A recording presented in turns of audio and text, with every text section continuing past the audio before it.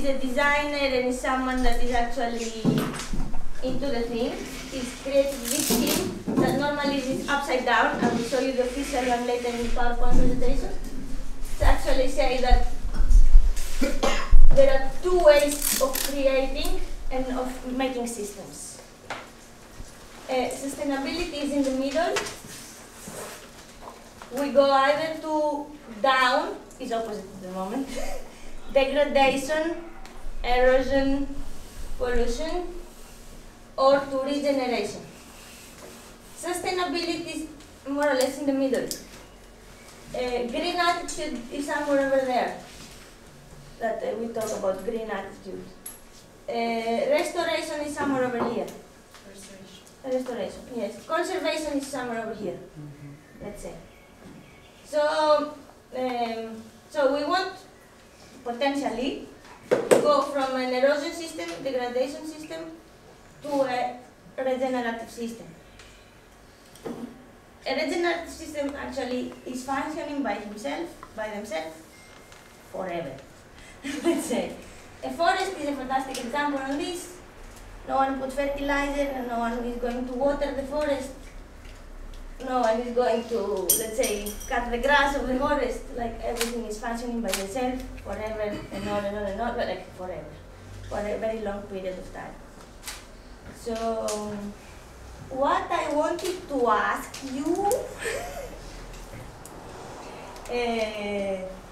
for the forest thing is if you can imagine another system that could function like this. Without any maintenance, any completely natural By itself. system. Lakes, pastures. Like You asked, is there any except of forest? If you can think something, another ecosystem that can like function regeneratively, The sea. the sea. Sea. Sea or lakes, I mean rivers, if we don't touch them. Our own cells. Yeah, Bodies. Oh, bodies. Human and non-human. Nice, eh? Yes. Nice, I'm not sure we are so much regenerated. At least in a level of evolution that we reach at the moment. Like, actually, one. Sustain yourself. Yeah. It's okay. It's good to go back to what is sustaining and regenerating. If you make a wound and then you heal yourself, is you sustain what it was before. But for example, if you put bee wax balm, then you can have like a baby skin that you had many years ago. So let's say, and like a very important thing that regenerative system have is diversity in organisms, organization, structure, colors, attitudes, like types of life that exist inside there. Forest, sea, coral reef, we can say lake, not polluted lake, whatever. I mean, there are. In nature, the ecosystems are working, are finding themselves a way to exist. So, if you feel bored, interact with me. So, like in Australia, after like all this colonization and after all this oppression of people, Bill Mollison, in the 80s, maybe a little bit guy, he wanted to find a way of how to make regenerating systems. And Holmgren. And Holmgren, his student. So, actually, the beginning was to manage their landscapes. So they were taking say, okay, these indigenous people do something nice. What don't take some knowledge from them? And maybe, okay, we have some nice things also to share. So why not combine all this knowledge that we have in Australia? And then created the idea of permaculture. It at the beginning stands from permanent agriculture, that was about managing agricultural landscapes. But then at the end it was more about permanent culture, like the idea itself evoluting. So like there are some very, very funny definitions about permaculture means. We can see them later in the PowerPoint. But I wanted at the beginning say that we have in our minds that permaculture is the word. Let's transform a little bit and say, is permaculture design what we talk about? It's like a design of a science, design science, permaculture. It's not gardening, it's not like theory. It's a way to create things. So, like the way to create things is based on the ethics. The ethics are more or less very similar to the ones that we talk on the first day. So, in permaculture, they call in 3 separate ways. Christos made this fantastic, peaceful. So, it's earth care, standing for ecology in sustainability, people care, and fair share. Like, can you say some things over it? Let's say earth care. Let's start first. What could be earth care? What could be earth care? What is earth care for you? The most important, what is for you, not for us. Yeah. What is for you? Andrea? Andrei? It's regeneration of degraded soils and stuff like that. Okay, with an ecosystem restoration. Sarah? Yeah? Earth care could also mean, somebody else to start. No. Earth care could also mean like respecting the earth's rhythms and Oh, very good one. Rewilding, Rewilding? yeah, conservation of species. maintaining biodiversity. What? Maintaining biodiversity. Maintaining biodiversity. Okay. Yeah, also pushing biodiversity, pushing the diversity of ecosystems. You mean increasing it in a way? Increasing. Okay. Someone else? Any other ideas? Some people have heard of Gaia theory. How many people have heard of Gaia theory? Okay. It's very much based also on the core belief that Earth is a living organism. Gaia theory. Let's summing it up. Is a living organism, and we respect it as a living organism. So Earth care is also taking care of another living organism that actually we are dependent on, and we cannot live without it. So yeah, Earth care is much based also on that. On that? Gaia is G-A-Y-A. G-A-Y. I-A. G-A-Y-A. I-A. Ah, okay, sorry. That comes from Greek. Yeah. Gaia, we call Earth G. That is in essence Greek is Gaia. So yeah. What does it come from? It's Yi, yeah, in Greek is Earth. Ah, okay. We say Yi for Earth. So you think it's closed? It's filled? Oh, we can leave it open just if someone has a spontaneous idea to pop up. Then let's go people here. People here, not people here. Any ideas of what this might mean? Or might refers to? Ending? Of course. Social justice. Support the basic needs for housing, clothing. Hunger and social justice, for me, it would go more to fair share, which concerns more fair share of resources. Okay. Think what is people care for you? For me, it's pardon. No, is it good? No, let's respect the right. Oh, yeah. I just. Okay, David? An understanding of the culture and of the people you are. People? just being respectful and open to other people in general. Andy? Community support? Sorry? Community support? Yeah,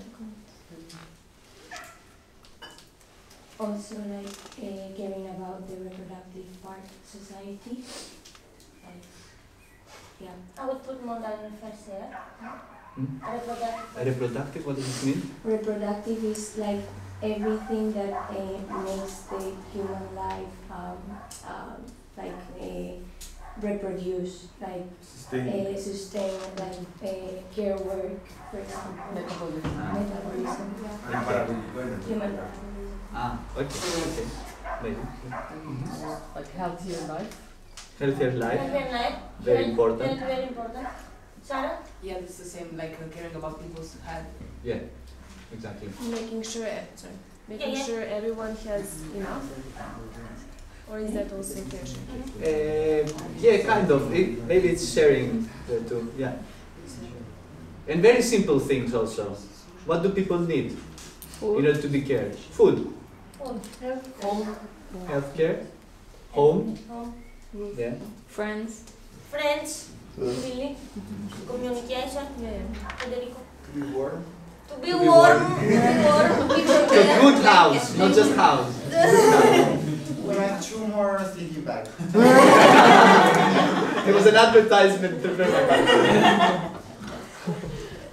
Yes. To be warm. To be loved also, eh? Don't forget. To be part of a community. To be with others. To not have violence in their bodies or in their minds or like in their feelings. So any other ideas, Andre? I have a question. Yes? How is conflict incorporated in the people care? In the people care, there are various techniques. One of them could be consensual decision making. There is other that it can be called non-violent communication for Marshall Rosenberg. There is also sociocracy and Group facilitation that we talked about yesterday. Like there are methods. Also transformative justice, like justice, harm reduction, stuff like that. That could be in people care. Yeah. In generally in communities, we see like this is like they can be very much this, and here I have like a total mess. So yes, so let's give a little bit space on this tool, because this one we have it. We don't have it, but I mean it's important. There are tools. And depends on the structure of the scheme of the community, there are different tools that we can use. No, it's exactly that. Yeah, let's go to fair share to explore more this. And it also has to do with conflicts as well, because conflicts arise why many times? Because power maybe is not equally distributed, or resources are not equally distributed. So if there is fair share in the designing of the system, either social or an ecological one, then you can prevent conflicts. Not stop them, because conflicts are a natural thing of humans and of our systems, but just preventing them by their structure. So fair share, I think, plays an important role in conflicts. What is fair share for you? I said social justice then. Mm-hmm. Not being greedy, taking just enough, just what you need, and sharing the rest with other people, like sharing, I don't know. Mm-hmm. Having the right to be heard. Having the right to be heard. Yes. So your opinion matters. Mine or each individual's Yes. to be heard, to have a time to speak, to tell. Mm-hmm. Andre? Just like fair share, it's like the economy dimension of permaculture, yeah? And I would like to, while you're thinking, imagine not only fair sharing or between us, but fair sharing with also other aspects of life.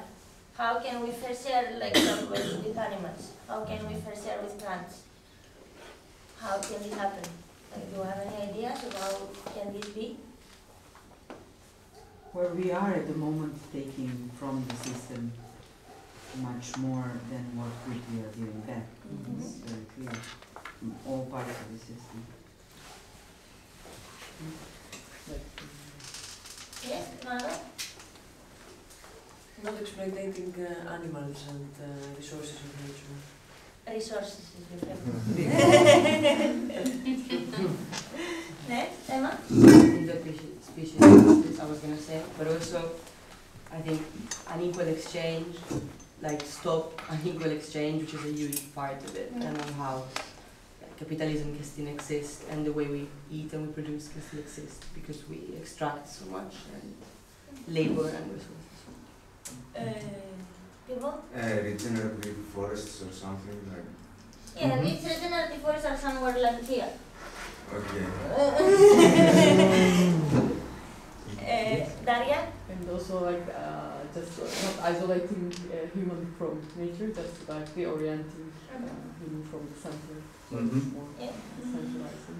And also creating commons. Creative Commons. Creative Commons. Creative Commons, very important. Yes, of course. Okay. Just to give some examples more to enrich the discussion, I have written food sovereignty. Have you heard of that? More from what's called the Indian Vandana Shiva, who's working a lot on that and talking about food sovereignty and how about the seeds, how it's important to have seed sovereignty, how it's important to cultivate our own food and can be able to cultivate our own food, have access to land, etc., etc. It's very interesting to go deeper to that.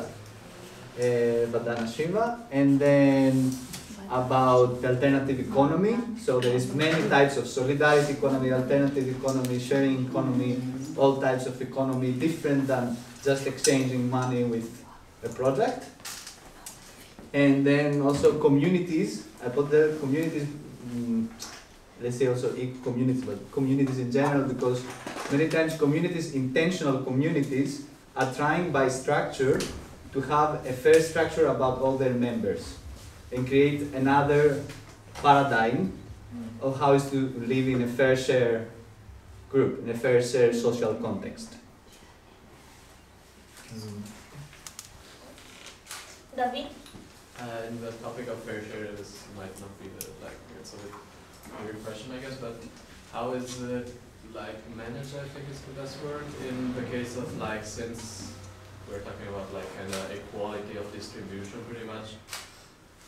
It's also depending on, I think, what you actually have. So for if we're talking about a kind of resource that's not present or at least more rare in some places, how's it handled? If it's, I don't know, here we were talking about bananas, I don't know if that's coming from further, is it a question of sharing it or just kind of prohibiting from outside because it creates problems because it's something we don't have or like that? Yeah, for example, Europe is not sharing the diamonds, gold, whatever comes from Africa at all. Let's be conscious about it. This is not happening in the modern society. We don't have this culture, especially in colonialistic countries that we might relate, let's say, somehow. Yeah, fair share refers to fair sharing among a group of people, fair sharing among nations, so the global south and the global north. It was also a concept when Bill Mollison brought it in. Fair share between nature and humans, so let the space be, but also be able to survive from, because we are dependent from nature for our food, etc. So we are also playing part in that. We need nature in order to survive. So fair share between these two. And many more. Gabriele, you wanted to say something? Yeah, fair share is also reparations, historical disequalities that you try to equalize, right? Because as Europeans, we just took a lot historically. So fair sharing means also equalizing historically what we took and giving it back, you know. Regenerating, not equalizing it. Not equalizing, I would say. Pia, you wanted to say something? No. Sorry. Yes? I was thinking, how does gender roles play a part in the fair share? It's included totally. And Mentioned it, it's true. actually, whatever you can imagine, it can be included. Even it will be like the share of who is washing the dishes today, even the power in the community, like whatever, like all the books write, it is this. It's like not something else. It can be totally included in the permaculture approach. So it started as a design system about ecosystems, but as it grew and spread all over the world, it grew over social systems as well. It's what I was fascinated more about, that's why I entered permaculture. So if we're talking about social systems design, then fair share in social systems designs, of course, would be include gender balance, gender equality, gender justice, gender regenerating the injustice that has been done so many years before. Any other ideas about fair sharing? Is something like a very environmental, let's say, cheesy thing that everyone knows. What about sharing with animals? Also, sharing the animals, the land, the nutrition. That's why in a permaculture design you have a zone where it's always wild zone. You give the zone to wilderness. Something else, something very, very classic. What fair share? Yeah, the fair share, Ne? Water. Yeah. Guys. What? With the next generation. Yes. Fair sharing with what is coming. Next generation. Yes. And not only the next one, but the next one's coming. Right? Like we always forget it. Like our minds are like this, but we have to first share for the people that are gonna be born today or tomorrow in 20 years. Like also with children that are living in the present moment. I can talk about this a lot, and also with the sustainable cities. Maybe we have time in the afternoon. But like first share with the other human beings that are not here at the moment, but they will come eventually. So yes, don't forget, intergenerational. Like there are some tribes, indigenous, that they were planning their existence for 7 generations. Aboriginal. Like, they were making decisions based on 7 generations. So, Andrei? So it's like instead of ownership, it's like stewardship. Yeah, exactly. Stewardship language. You don't own the land, you just borrow it from your children, right? This is the classic cheesy thing that everyone knows. Come on. Like, I don't know what to say, of course everyone knows. Something else on this? Σκεφτόμουν να αναφέρω αυτά τα τρία. So, Bill Mollison and David Holmgren, they were actually observing and studying and teaching about nature and natural ecosystems. So they saw some problems in the way agriculture was managed. That's where it all started. So they wanted to propose a different agricultural system. As we said, permanent agriculture. So they tried to see what's wrong and what is the mentality that can be changed. So they saw, for example, that tilling the soil in the long run is an erosion pattern. You don't get more than you think you get. You get less in the future. If you're spraying fertilizers and chemicals, you think you get more, but actually in the long run you take less. You take less, let alone nature. You, as a producer, as in agriculture, you take less. So they try to think, what is the way that we mimic nature, because nature is regenerative by itself. You don't have to design it. It's already there. It's the most clever system that exists and will exist. That's what they think, and I think as well. And so they try to mimic nature in order to have systems, human-made, that try to be regenerative. Try to. Okay? So they brought up some concepts. For example, that one thing should have multiple functions. If you plant a tree, think about the tree, how it can have stacking functions, how it can have many functions, not just I want to eat from the tree, I want shade, I want maybe wood, I want bees to come, I want birds to come, I want all of these functions in just one thing. Because that's what nature does. Nature doesn't have grass just for being grass. You know, it's many things why grass is there. And another thing is small-scale intensive systems. So humans have a lot of power to make systems and make them very intensive. We don't need actually loads of space. In small space, we can create amazing systems. I mean, if we see a bit of the documentary, you will see what you can do in just your backyard. And then the other one is to just replicate natural patterns. If you see that something is going on in your area, and this is a natural pattern, don't go against it, just go with it. Don't think that your mind knows better than what is happening already there. Just try to go with it and add more things in that. Just general mentality of permaculture that is you can apply also to your life, maybe. Like, is a pattern that we talked 3 days now? Someone remembers? We can see it for the moment. This time, when you see me, you see also the pattern.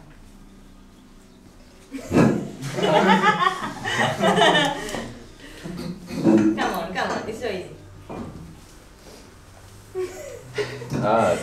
The circle. Sustainable cycle. The circle. Come on, like circular economy. The circle of water. The circle of nutrition. Like, in generally, like, if you do the circle like this, and you see it from this way, it's like infinity. So, the circle is a pattern that keeps on going in nature in various functions. Like, it now, like, we start doing our lives a little bit linear. Like, they want to go now out of the sphere of Earth and go out, waste, out. No, come on. We are in the same universe anyway. So the circular pattern in economy, in ecology, in other sciences is kind of working. It's a pattern that nature is using. Maybe not like a perfect sphere, but something like this, going on and on and on and on and on. There are 12, so like now we suggest to make 12 little teams. So each team will take a card, very beautifully made from an artist, a friend of Christos, and you will read what is on, and maybe present a little bit, and what else? You discuss among you, if you're 3 people, maybe, what does it mean for you, and then how you can use it in your life. How would you apply it in your life? Small discussion, doesn't have to be an essay. Just maybe just do 3.